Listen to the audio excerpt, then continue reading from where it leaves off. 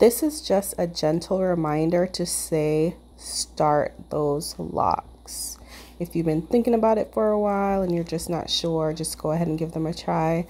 Sometimes you can comb them out if it hasn't been that long that you've been locked. But this is 4 years and 4 months of growth, and I started my locks myself. And when I started my hair was very damaged and thin, and I had bald spots everywhere.